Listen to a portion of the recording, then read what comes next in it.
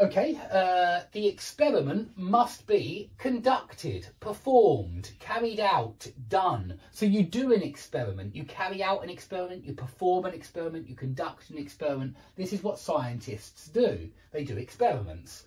And where do they do it? Well, let's have a look. The experiment must be done, must be conducted in a vacuum chamber. That's what we call a small object box. If you do the experiment in the vacuum chamber, you suck all the air out of the chamber, or as much as possible.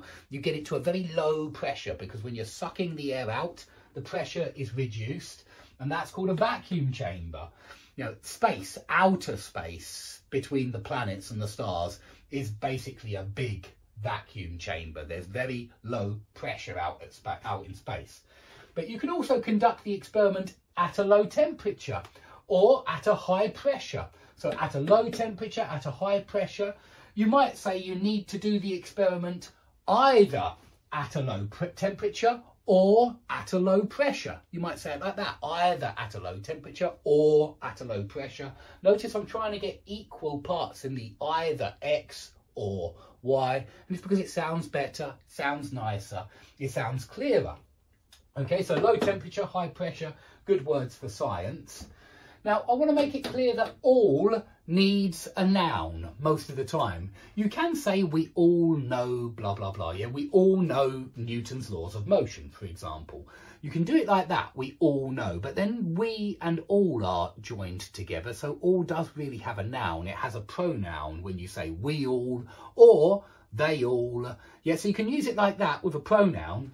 But it does need a pronoun or a noun. And if you haven't got one after it, well, then you can't do it. So you can't say all learn about gravity and Newton's laws of motion at school. We don't do that. We say everybody, yeah? When there's no noun after the all, use everything, everyone, or everybody. And that's what we do. So I'm sure that everybody learns about gravity.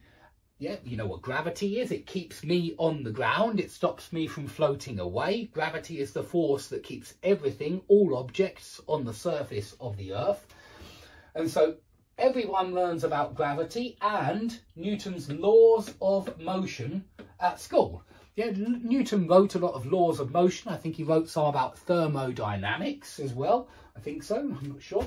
But he wrote a lot about these laws of motion. Thermodynamics. He did a lot of experiments as well to demonstrate his messing this up. He did a lot of experiments to demonstrate the laws or the hypotheses that he created concerning the laws of motion. Thermodynamics.